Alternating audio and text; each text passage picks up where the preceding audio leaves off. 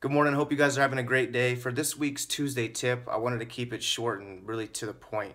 I see so many people out there on the internet, spewing this nonsense, telling people that they need to do this, they need to act a certain way, they need to sell a certain way, they need to invest in this type of marketing in order to drive sales recognition, growth, etc. But in reality, I really want to encourage people to stay true to their promise. What is your core promise?